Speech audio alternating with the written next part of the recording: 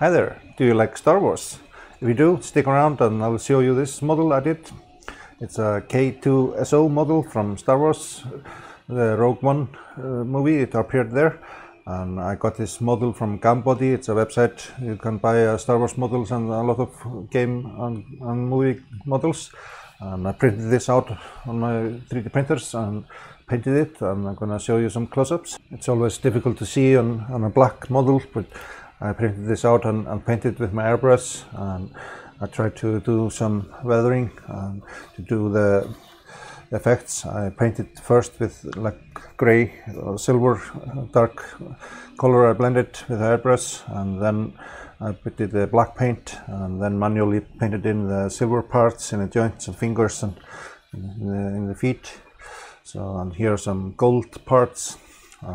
Here in the face also some silver, and then I did some bashing with both my blade like this one and my hobby knife, just scraping off the black paint and doing the effects like it's been in some battle damage.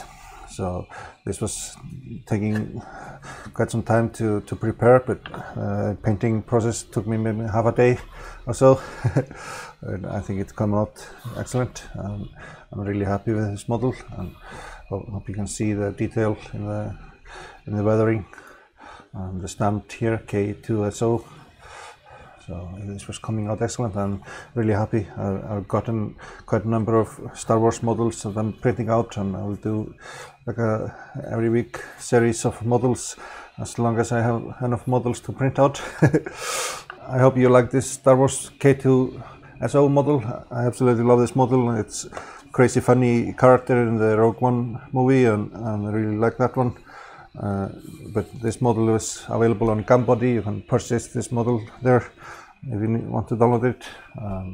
I was really happy to spend a good time of painting and weathering. As you can see, it's a little bit bashed up after some battle damage. Yeah, so I'm Martin, and this is 3D Printing Iceland. If you like what I'm doing here on the channel, please leave a thumbs up or subscribe or a comment on the video. I was really appreciate that.